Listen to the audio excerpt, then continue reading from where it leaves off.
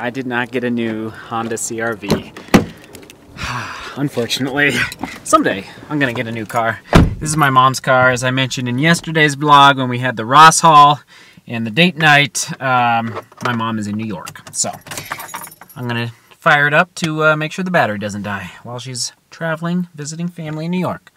Love you, family in New York, in case you're watching. Here we go.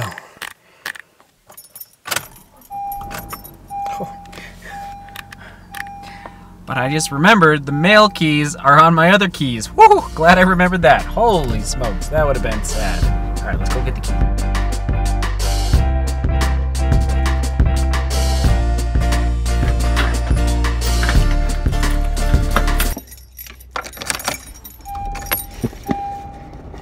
Something arrived in the mail. Woohoo! I'm not gonna open it yet.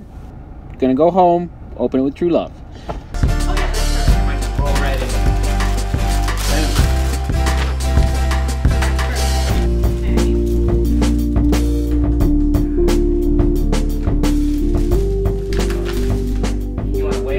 Okay, here we are.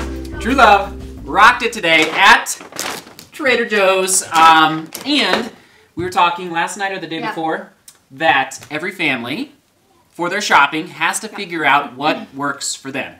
And that includes the grocery store and the most important part of shopping, eating.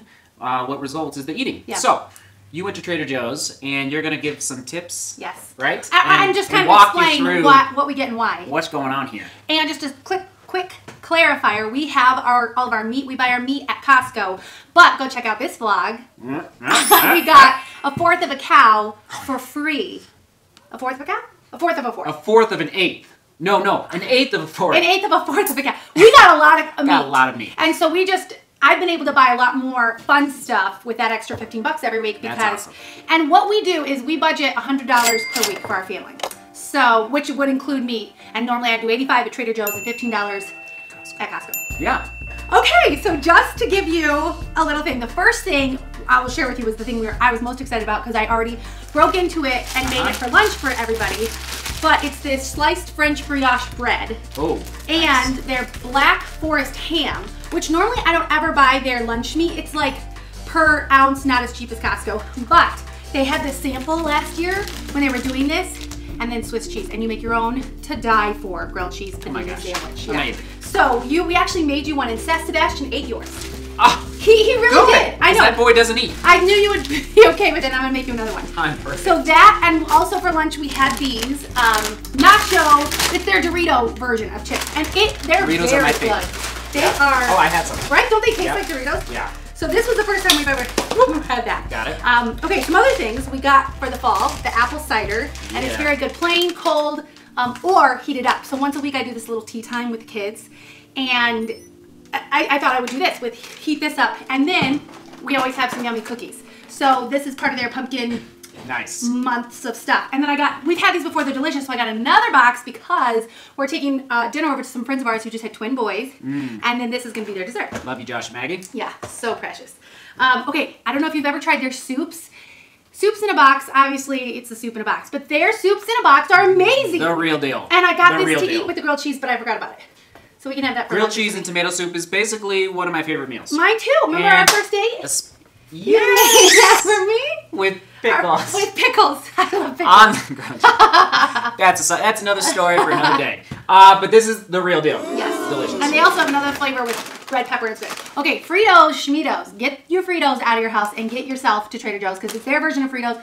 Don't you think these are like 10 times better than the Fritos? They're just thicker. Yeah, they're thicker and they're so good with anything. But this is the new dip for the week. Oh, and we've had this before, and this is really good on sandwiches or to dip your chips into. Cilantro and chive yogurt dip. Yes. Yeah. And then just a dozen eggs. As you all know, you always got to check your eggs. Boom. And good looking egg. I know. Normally, I just buy the cheapy dollar eggs, but lately I've been able to taste the difference now that I'm pregnant between good and, organic and not. Someday we might have chickens. You never know. Oh, that'd be fun. Oh, I didn't get the shoot, sorry. Honey Crisp apples. We'll tell you, these are $1.29 per apple.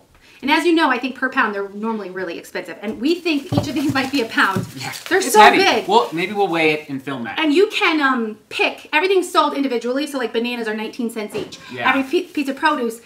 But then you can go in and pick the biggest ones. So, but these, we got these last week and they were just, yeah, divine. Okay, I'll set these up here. Amazing. Been watching the vlog for a while, you know that we are on a budget all the time. And but if you're new, welcome. Which there's a bunch of you. Holy smokes! Welcome to the fam. Yeah, I mean there's like a bunch of you coming on board. I might have to wait on this. Yeah. Okay. I don't want to. So we're just filming. Hang on. One second.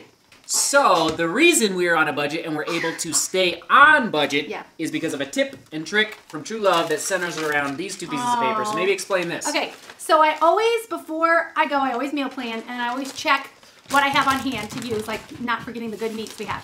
But especially since I go to Trader Joe's every single week, I really just started to pay attention to what the prices are and how much everything costs. So before I go, I write down everything I need plus how much my guess is that it's gonna cost.